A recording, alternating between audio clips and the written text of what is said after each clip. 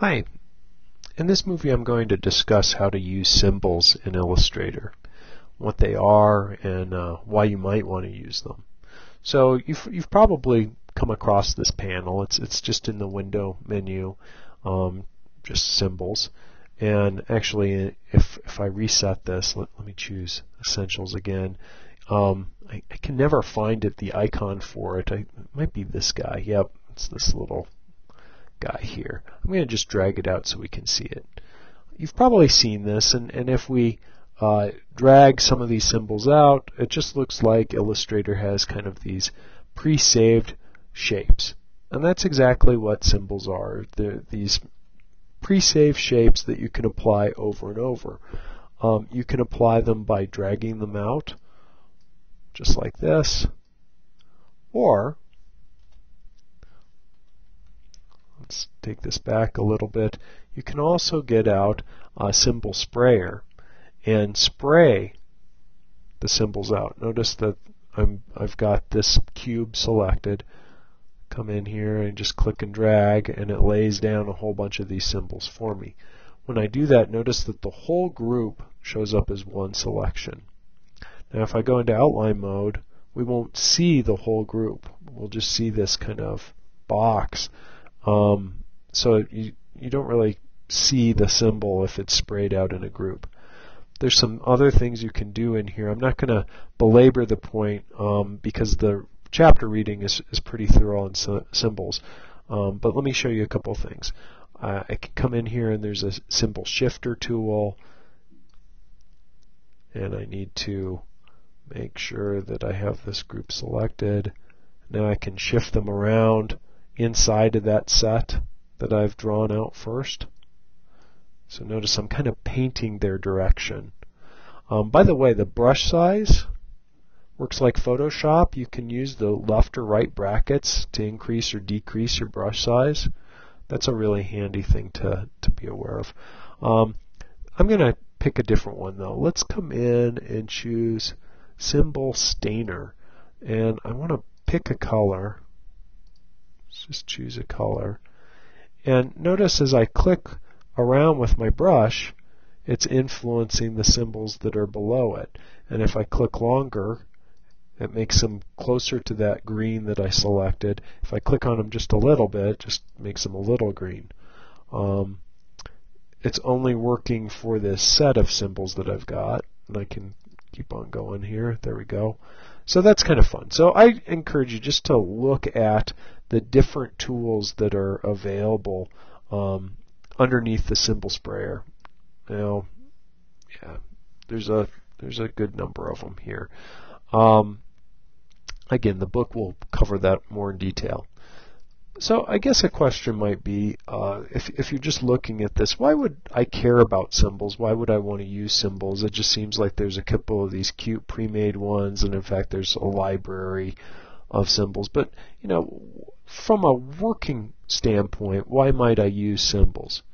Well, let me give you a real example. I had previously I'd done a job where I had an overhead illustration of a housing development. And in the architectural drawings, they had little drawings of where each of the trees were going to be. And each of the trees had a very specific silhouette about them. So I went through and I, just for the sake of making something here, I made a tree. Let's give it a little bit of complexity. I'm just going to option copy it, and let's color the background here. And it might have had some extra highlights on it. Obviously, it was a little better than what I'm coming out with here.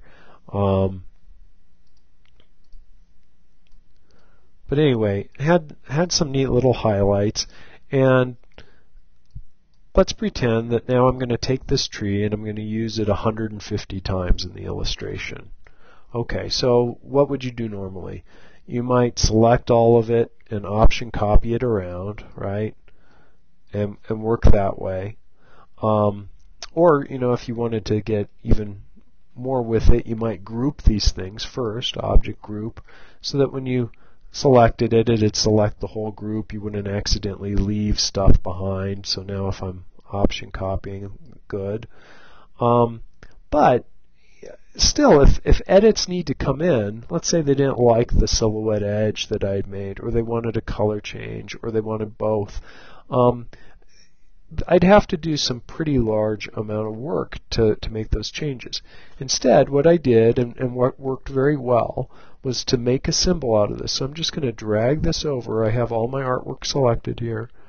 Drag and drop it into the library, into the symbol library.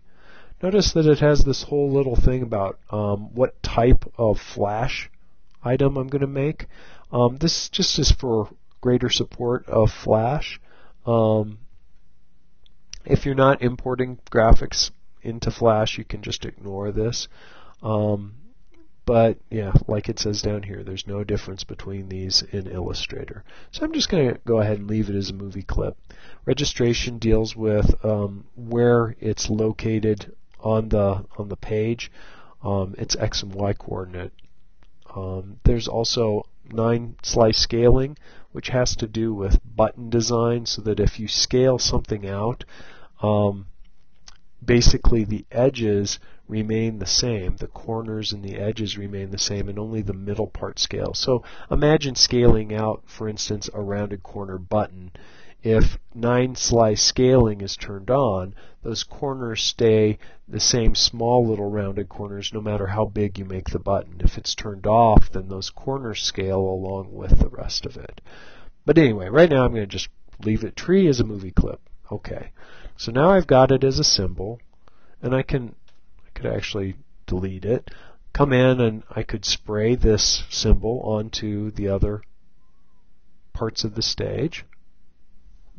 Make a big brush. And actually I did a number of these things. I did them sprayed out like this, but I also, because of the way the drawing was done, I had to have some of these real specifically set. So I'm just clicking and dragging some of these out.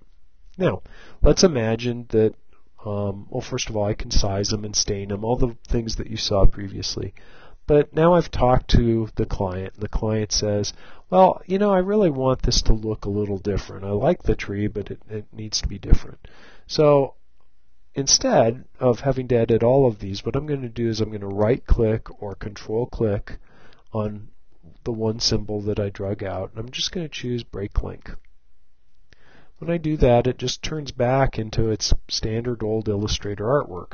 So now I can come in and edit this stuff. Maybe let's change this around a bit. Maybe I'm going to have these guys be a little pointier.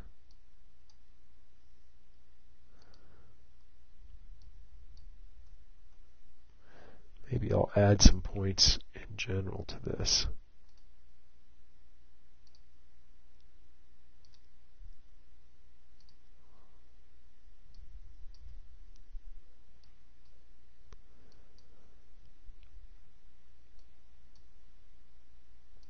Okay, so I make some modifications.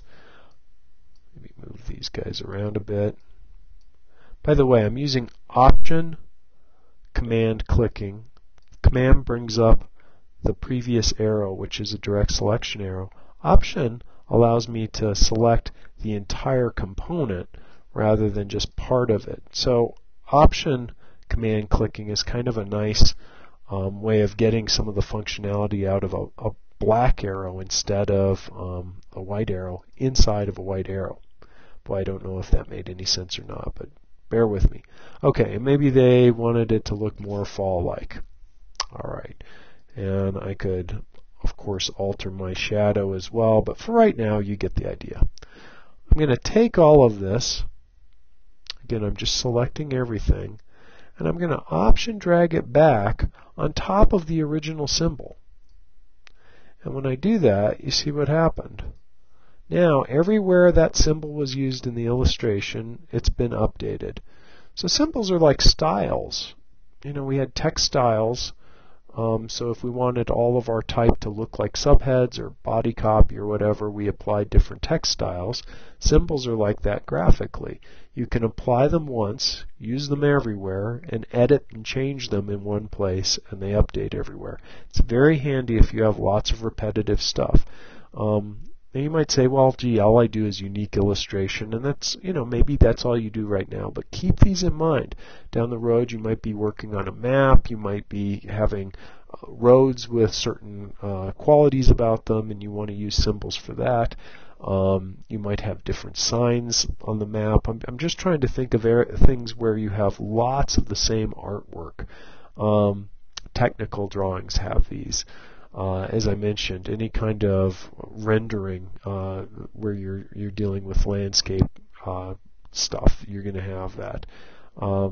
So I hope I've added some realness to why you might work with symbols. They're not just these cute little things that you have access to. You can actually work with them in a productive way, and in fact, they're very productive.